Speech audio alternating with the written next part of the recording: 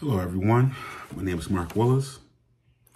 Today I want to talk about general surgeries. We have little tools and stuff for it. Well, the instruments we're going to use for it. So general surgery could be anything: breast biopsy, colon cancer surgery, hemorrhoids, like the advanced versions, and what advanced hemorrhoids, laparoscopy, colon resection, and we also have something minor. Well, not, I want to call it minor, but surgery for the hernia. Again, general surgery. So I'm gonna do my best and using the tool and preparing the tools that might be used in hernia surgery. All right. So,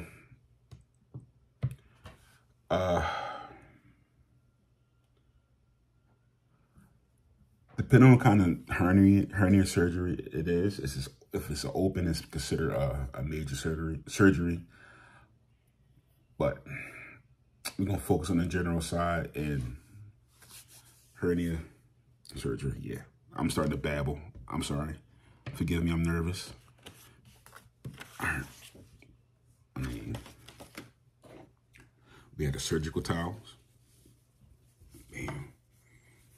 I like that. I like that. All right. So be sure you can see my name. Bazine.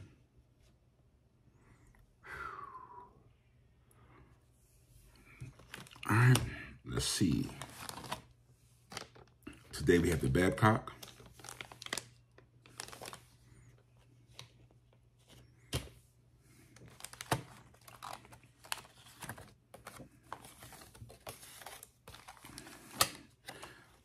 I want to say, good thing it's not a real surgery, because man, oh man, somebody would be getting sick right now. I do my best to,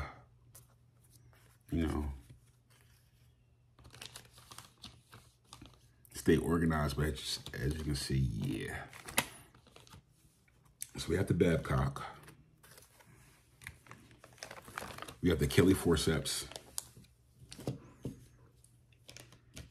So most likely the Babcocks,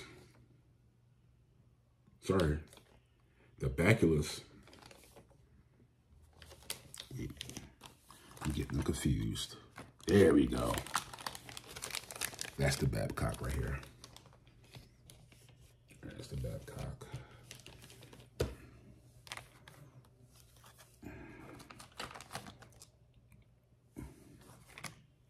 We have the Ellis tissue forceps.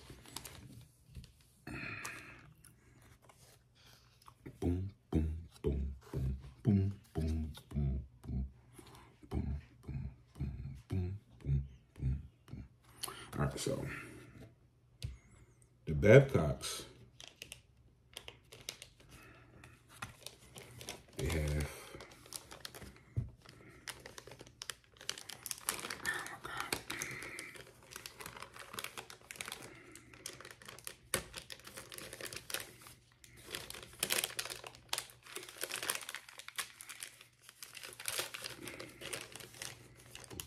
boo, boo, boo, boo, boo, boo, boo.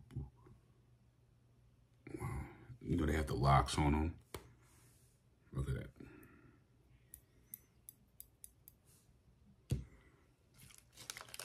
So, all right.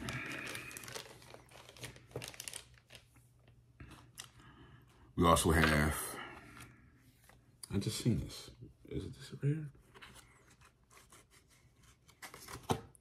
You have the Ellis, the Adair forceps.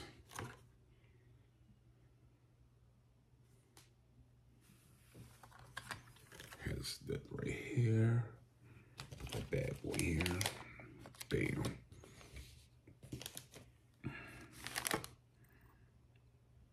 We have the needle, the Mayer Hager needle holder. We also have the Schnitt tonsil forceps, 7.5.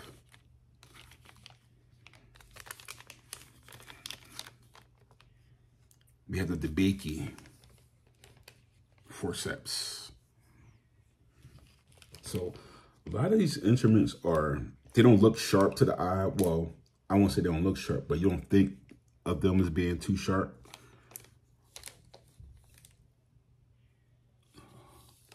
But, you know, using them straight out the pack, stuff like that, they be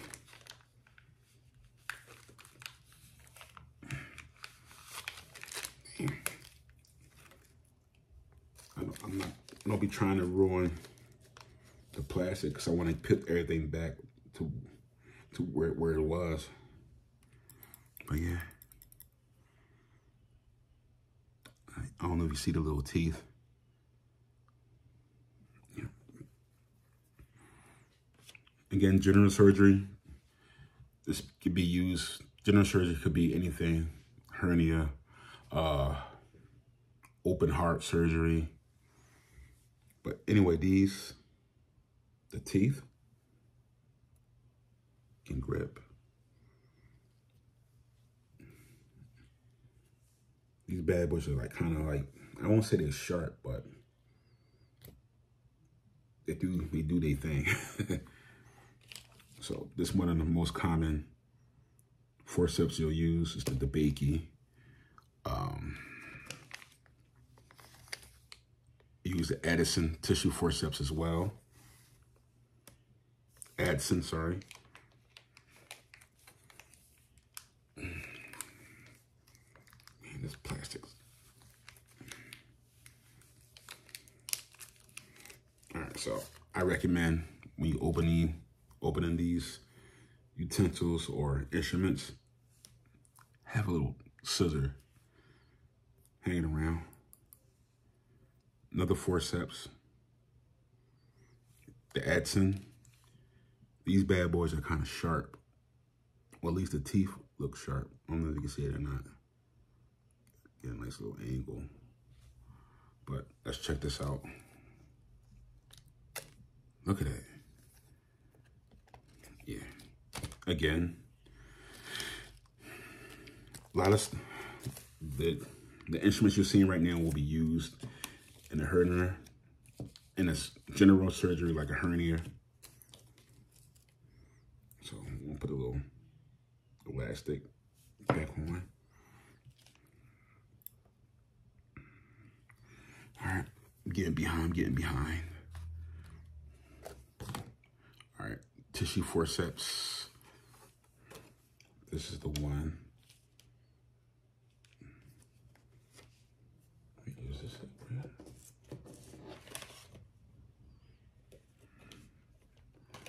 Nope. All right, here we go. Tissue forceps. It's with teeth. These are the bigger ones. They're like what, 6.5 inches. Look at that. Wow. Again, these instruments are used for gripping and holding. I'm noticing something right now. My hands are kind of shaky, so imagine the kind of skill and patience a surgeon have to have. A surgeon have to have, you know, to do any kind of surgery. But you know, even though this is considered a minor surgery, but an open hernia surgery. An open hernia repair is considered a major surgery. So imagine you're not steady or focused, you know, as you can hear, you know, I have surrounding noises, you know, I have the birds, I have the dogs, I have cars driving, you know, up and down the block. I can't imagine being a surgeon and have to like just turn off your brain and tune out everything just to potentially save somebody's life. You know, that's another level of, I got that one. So, all right, here we go. We have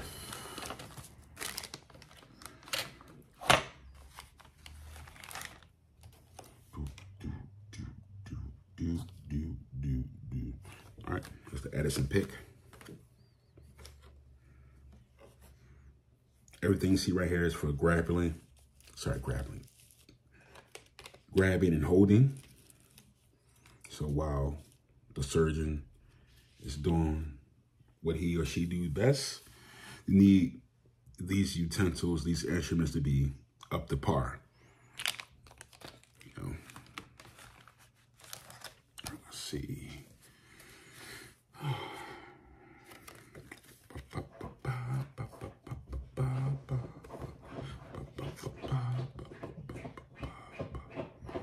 right, that's Cody in the background warming his spot up.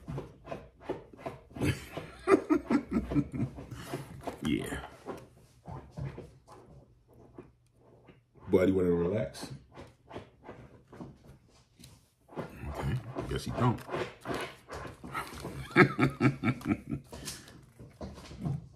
Cody, chill, bro. Yeah, thank you for being patient with me. All right, this is going on for 11 minutes, almost 12. Let me hurry up. I just seen it. There we go. So right now we have the Mayo Hager needle holders, 7 inches. Yeah, again, surgical techs would not be opening like that because you just might get the plastic stuck in between. Oh, there we go. See the teeth? Bam.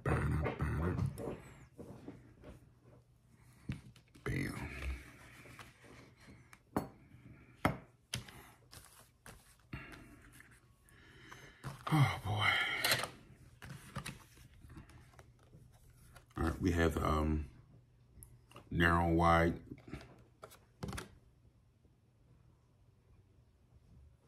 retractors.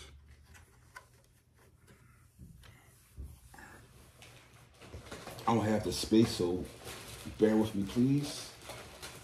There you go. This bad boy. Bam. It's a flexible retractor ribbon.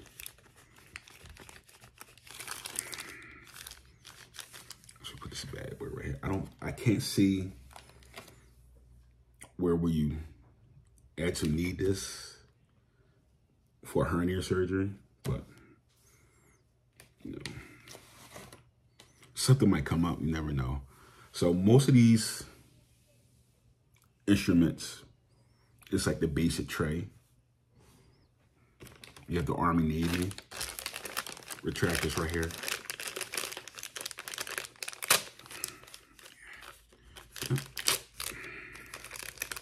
Yeah, I'm not trying to destroy the packaging, but I already did. But yeah, this is wild right here.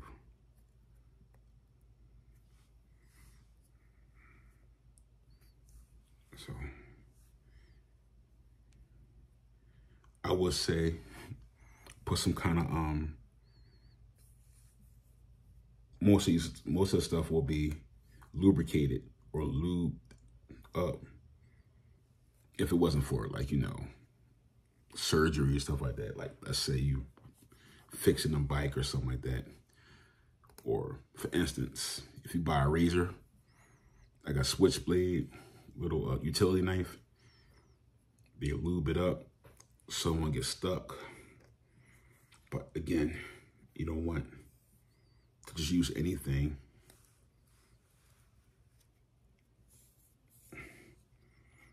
You just gotta use your strength. because everything's supposed to be sterile, supposed to be sterile, ready to use, even if it's not.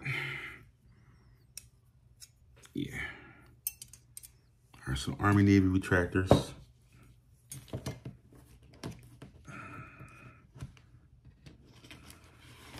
Bam.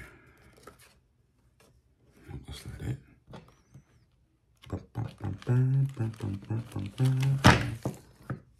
All right, that's the Russian. That's the Ferris Smith. Huh. Ferris Smith. So they call it the Ferris Bueller. Like that's wild to me, but it's right here.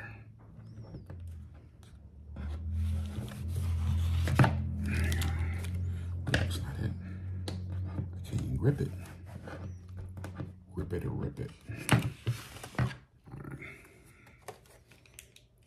Yep, here's the Ferris Smith. Nicknamed Ferris Bueller. Yeah. Cool story, bro. Cool story.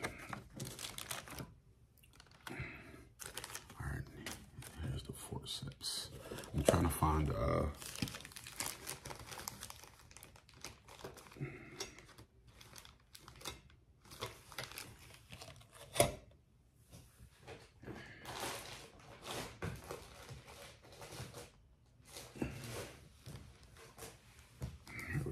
This is right here. I just had everything. This is what happens when you're nervous and slightly underprepared.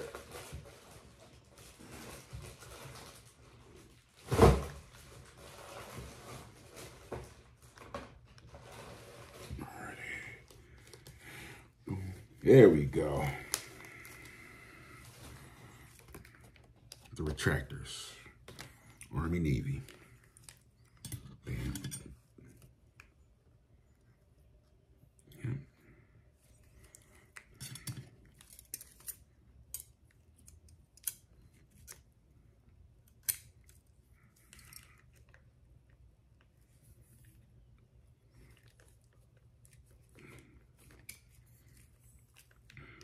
Yep. This is pretty much a part of your basic general surgery procedure. This equipment you'll find in your pack. Well, the surgeon will find this in his pack, that everything he requested. You know, everything don't go right. You got prepared though. You got to make sure you have a backup for everything. All right. It's like 18 minutes. Yeah, I want to wrap this up. So right now you have your scissors.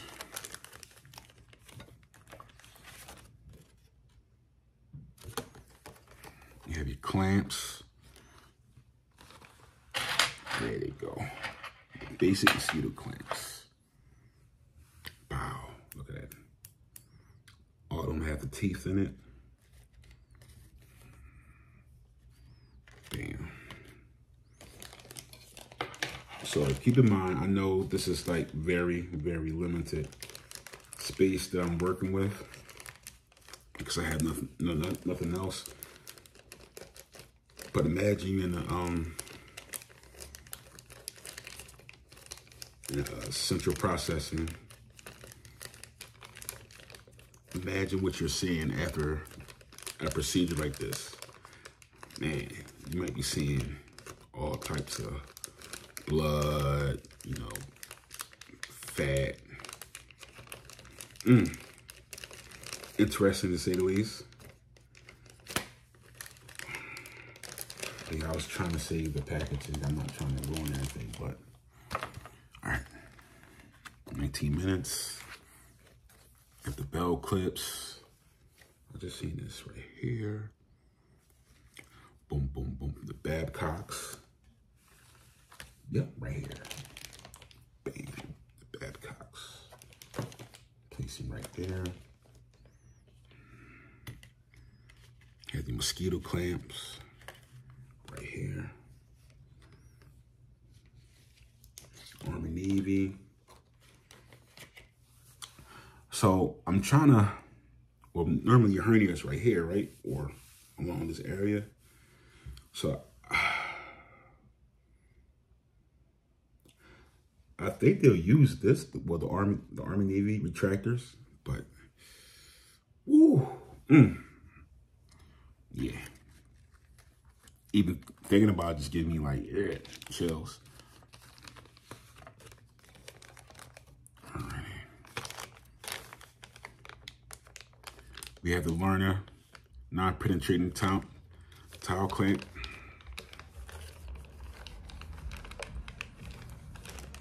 So trying to get,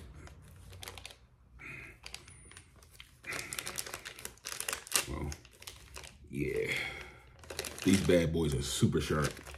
So please be careful. Safety first.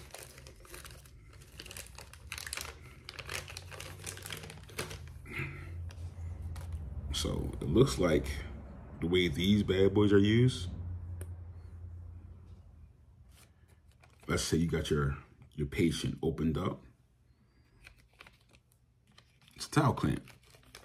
So it's supposed to hold everything steady, but you know, it'll be something like that. Damn, can you see it? Let me do it this way. All right, it'll be like that. That's how I work. And hold it like that. So it pretty much be super sturdy.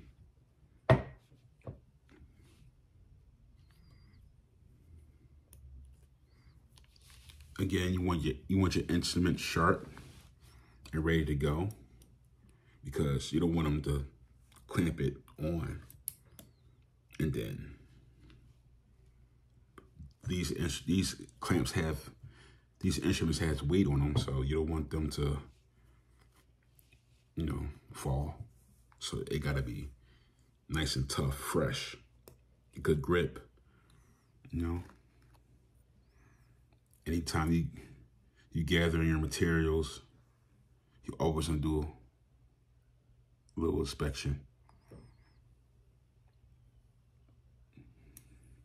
Getting older, I realized, you know, everything's clean.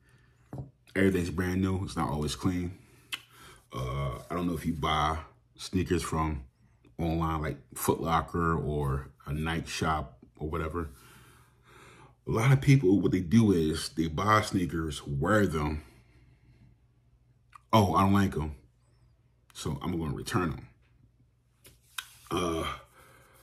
Pretty much the same thing when you're ordering instruments for use for surgery, stuff like that. But the shady part about the sneaker part, the shady part of everything was when it comes to the sneakers is, like, you know, you buying these $200 sneakers and you wearing them for, you know, a night or two. Oh, I don't want them. So what they do is, you know, Nike don't really, they probably give it a little, put them in the box, and then they resell them. So then it's like, imagine you doing that. Imagine you ordering these tools, ordering tissue clamps. You know, this is not relatively expensive, but let's say these bad boys let's say these bad boys are weighted. You know, have some kind of bad boy, some kind of yeah, I don't know, whatever just makes it, like, you know, expensive. Imagine you just buying it, using it, and not properly cleaning them. So that's always a no-no. You don't want this to be used on you or your family member. Like, you know, I believe in taking pride of your job. It might not be what you want to be at in life at the moment, but, you know, when stuff like that, you work at McDonald's, any hospital, anything, like, you know, just, you're reliable. People depend on you for their nourishment. People depend on you for to make them better. So you want to have pride. You don't want to just like, oh, all right, cool, this looks clean, I'm gonna reprocess it. Yeah, I know I'm going off on a tangent, but let me just chill. The importance of, you know, checking your equipment is vital. So right now I have the Fine Right Angle Dietrich. This one's 7.5. Bam, look at that. Oh.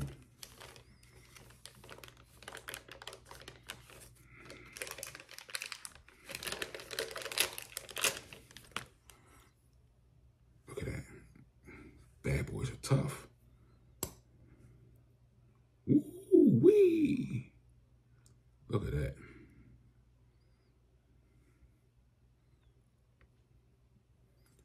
So, right here. Bam.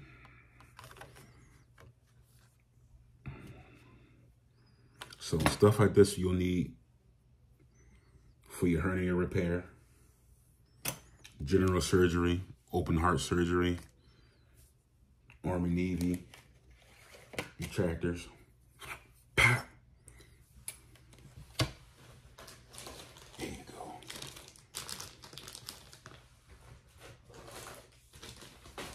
I'm getting carried away. Let me hurry up.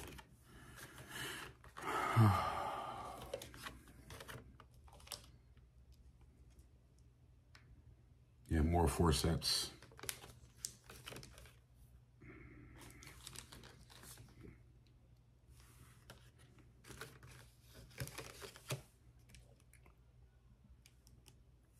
I just seen the one I was looking for, but yeah.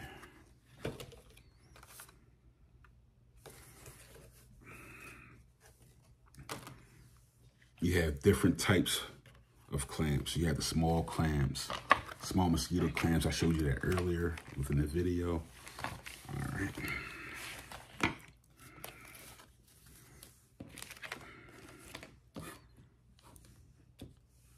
Your Mayo scissors. Mayo, mayo, mayo, mayo, extra mayo.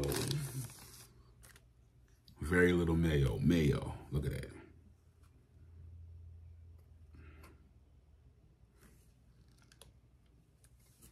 Mayo scissors. Mayo.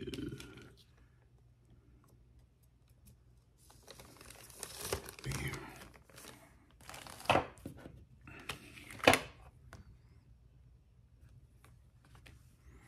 Alright, what I'm looking for. That's not it. That's the stone forceps. Oop. You have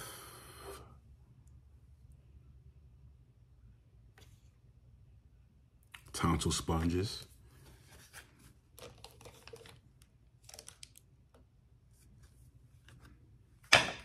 Ooh. So what they do is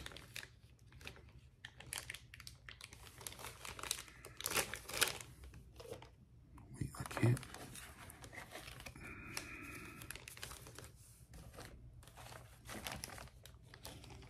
See, I've been trying to use my Hawk strength for next, you know, everything been flowing across the room.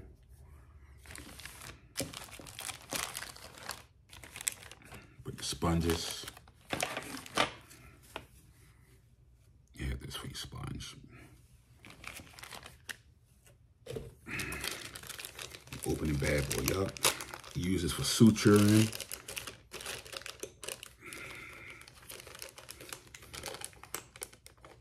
There we go. Bam.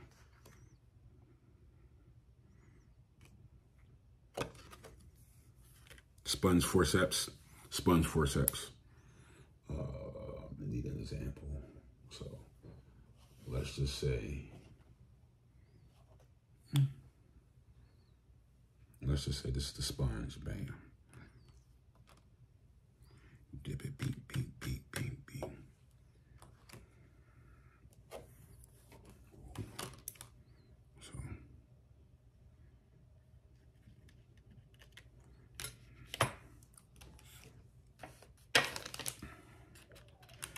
Russian tissue forceps.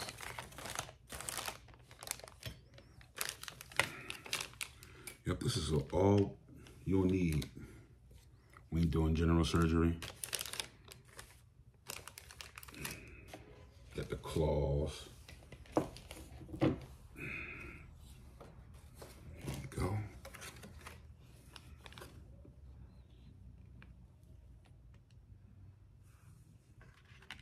But these bad boys, a lot of these instruments are used for different parts of the body. Like this bad boy right here. You can use it on the air and stuff like that. So, yeah. I got 30 minutes into it, so let me just hurry up. End it right now.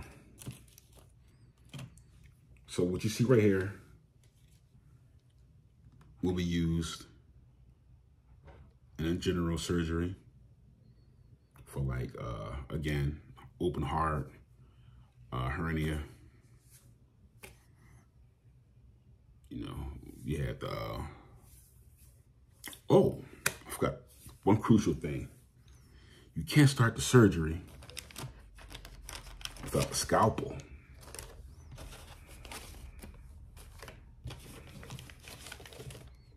I had it over there somewhere. You need the scalpel. Scalpel, scalpel, scalpel. Scalpel, scalpel, scalpel. Oh. Here's another retractor. This is called a Sin retractor. Bam. Same as dull, so yeah, I mean, it's no sharp. There's no sharp parts to it, but you don't want it to be sharp because you don't want to rip the skin.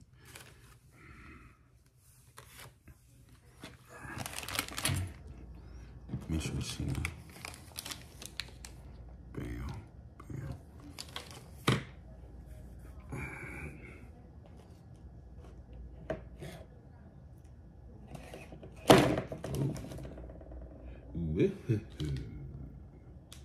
Another forceps.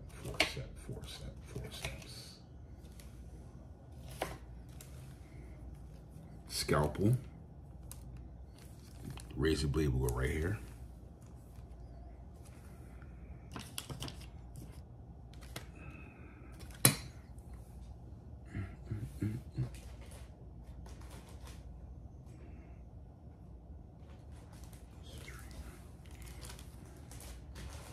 This later.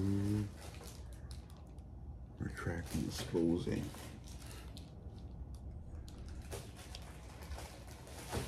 Ah, crap. Dissecting. Cutting, dissecting. Cutting, dissecting. Cutting, dissecting. Cutting, dissecting.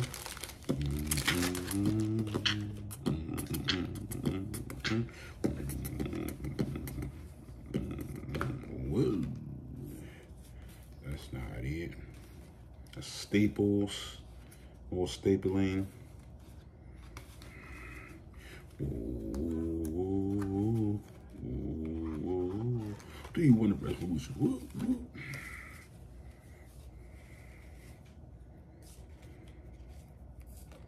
Hope everybody had a wonderful holiday.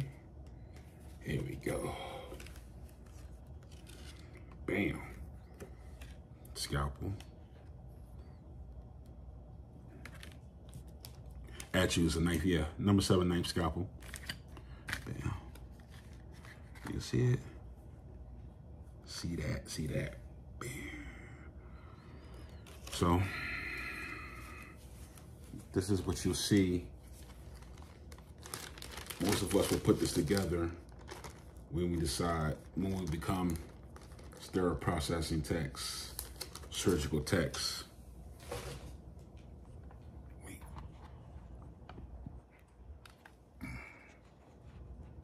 Come on, baby.